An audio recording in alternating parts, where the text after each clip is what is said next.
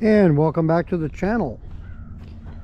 On this video we're going to do a review on the Ariel Rider Grizzly, as you see it right there. Now this is my second review on this bike. I did one after 4 months, and this will be a 10-month review. I have a little more of a handle on the bike now, as you can see it there. I walk around it. It's pretty much the same as when I got it stock. The only thing that has changed from the last review that I did, because I didn't change anything at all on the last one, is I put a mirror, a bar end mirror right there on it, and the tires are different. And so these are Huntsman V Moto tires.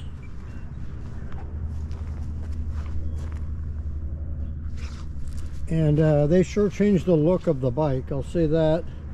They make the bike a little bit heavier. The bike with the stock tires was 105 pounds, and now with these tires it's bumped it up to about 110 pounds. So you get a little more weight there. You lose a little bit in your top end speed, but maybe a couple of miles per hour. So you're still gonna, maybe one or two, you're still gonna hit 35 miles an hour top speed on a flat with the Grizzly. So I'll go with some of the pros that I have, and the first pro that comes up would be the motors. I mean, having two motors makes all the difference in the world. If you're going to be climbing any kind of hills, and we've got lots of hills in this area here where I'm at, then you'll want either a lot of power in your motor, single motor, or you'll want dual motor, as I have right here. They're 1,000 watt each, peaking at 1,850 watts each motor, giving you a total of 3,700 watts combined. And I don't always ride with two motors running. I usually just use the rear motor. And when I do want to use both motors, that's for more getting through an intersection rapidly, if I want quick acceleration, or for hill climbing. Or if I just want to get out of a situation quickly, I will throw on the both motors, but generally I just ride with the rear motor. One reason why I mostly choose to ride with the rear motor is it's a lot quieter, and so it's better for when I'm doing videos. My voice doesn't get, you know, mixed in with the sound of the motor, so it works out well. But like I say, when I have to use the two motors, they're there to use. Let me turn on the dash. So the two motors are the standout for this bike. So they're 52 volt. I should say it's a 52 volt, two batteries, one right here, which is the 20 amp hour, and then you got your 15 amp hour battery right there. It's a standard with this bike. You'll get two batteries automatically. I should mention this is the V2. They now have a V3. Not too much change, I don't think, between the models. Mine came with two 5 amp chargers. They now only come with one, so you can't charge both batteries up at the same time without having to purchase another charger, so that's kind of a negative. But you know, if you don't mind that, it takes probably, to do a full charge, the bigger battery probably takes 7 hours, and the smaller one 5 to 6, I would say. So the 20 amp is the big one, 15 being the smaller. One of the other pros to this bike for sure is the full suspension. I mean, you can see right there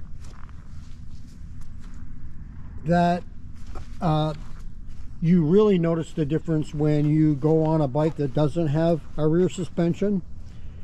Like I have my Rad Rover, and it only has single front suspension, so when I get on that one, you can feel the bumps. It's different. And just in general, it's a fast bike. If you like something that wants with some get up and go, this is the bike for you. And if you've got hills, like I say, to climb, this would be your bike. I don't think I would recommend this bike to be a first bike. Like if this is your first ever e-bike, I would get something else first, a little bit, maybe a little less powerful, maybe a single motor, and then work your way up. You got to be careful riding this because it could throw you off if you are not familiar with the bike at all. You know, it could throw you off, and you don't want that happening. But if you want power, this is powerful. Get you up the hills, no problem. I've not had an issue yet. Some hills I've climbed over 30 miles an hour, and that's, you know, like accelerating going up hills. So let's see, what else can I say that's the plus? Oh, the other thing that's really nice, the hand grips are really, really nice. I like those. I like the half twist throttle here. I also like this here. This switch here is to turn on and off the motors, whether you have one operating or two. And I like that because if you're, say, at an intersection and you're waiting on a light, or you're waiting on cars at a four-way stop, then you don't want to accidentally hit that. So with this, I always turn that off when I get to a stoplight and I'm waiting. And then when just before it turns, I turn that back on and away we go.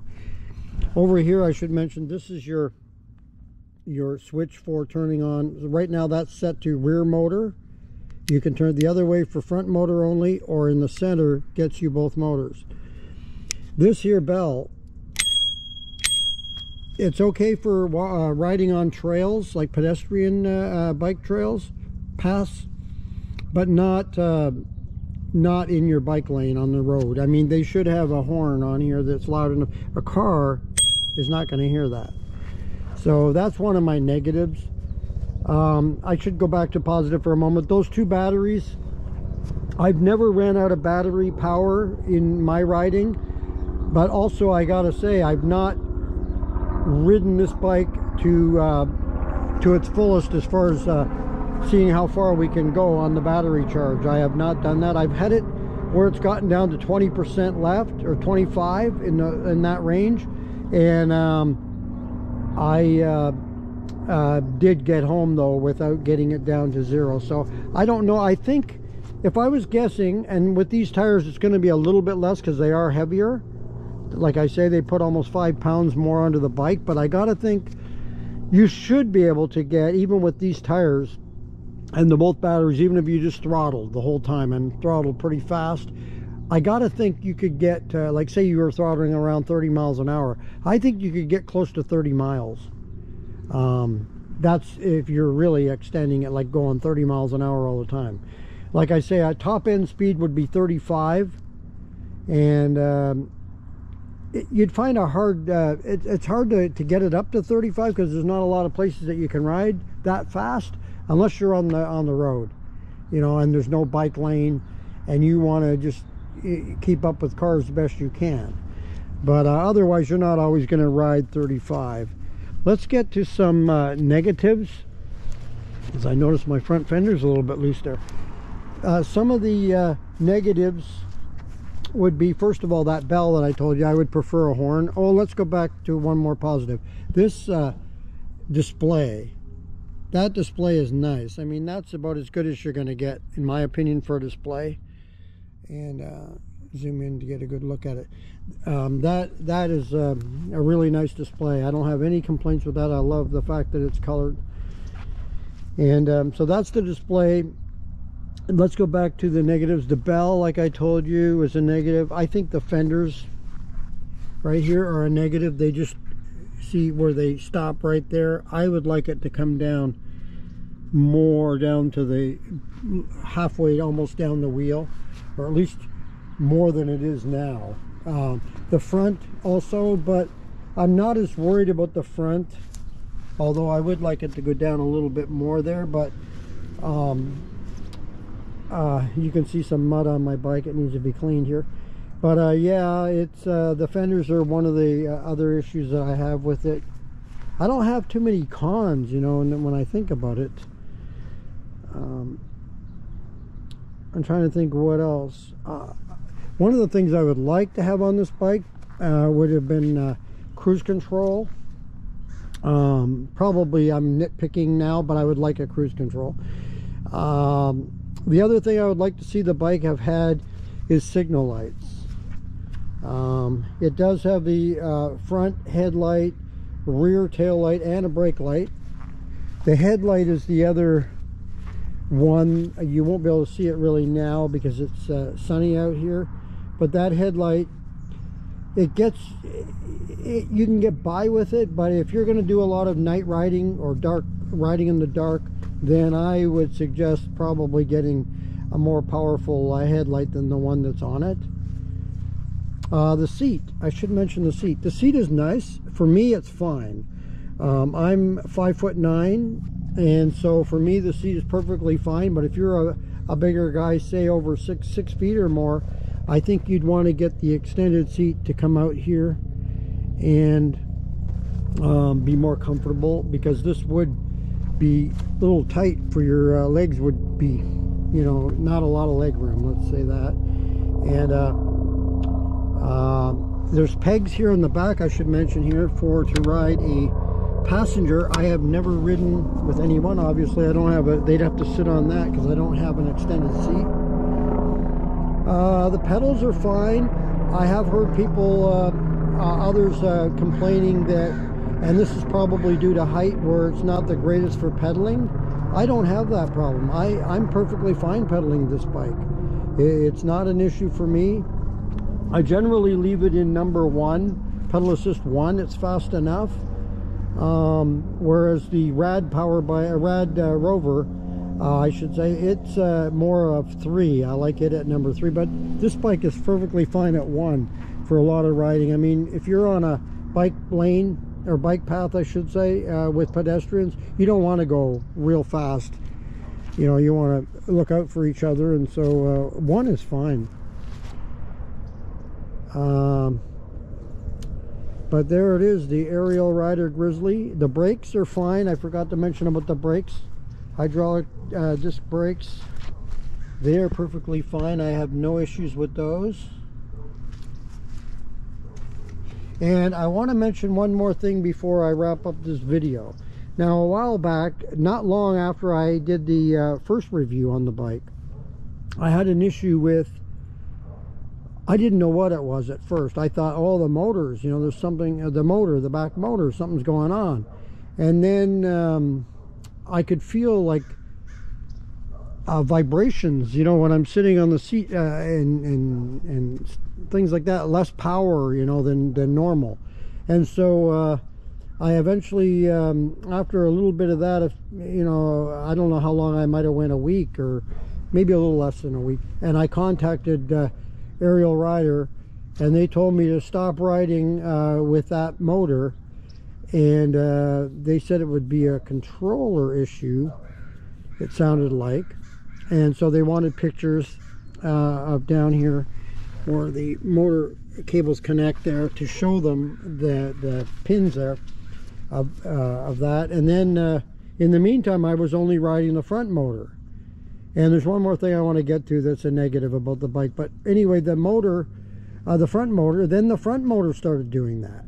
So it ended up being, I had both controllers replaced. They figured, after seeing the pictures, that it was the controllers that were the problem. So I sent them, or they sent me the new controllers. I sent them the old ones back.